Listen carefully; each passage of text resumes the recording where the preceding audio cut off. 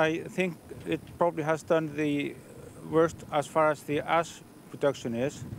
Yesterday morning we saw a change on the instruments. It was cloudy then, so we couldn't see it directly. That indicated that the eruption column was much lower, but at the same time we saw an increase in the seismic tremor, the signal that the volcano generates that is observed on the seismograph stations that we have monitoring the volcano. And this may indicate that there is less water coming into the crater and therefore less ash being produced and more of the magma turning into lava. There's an increase in the seismic tremor that we see. So we don't think this eruption is stopping now, but it may be changing its character. It may eventually start to produce lava instead of ash.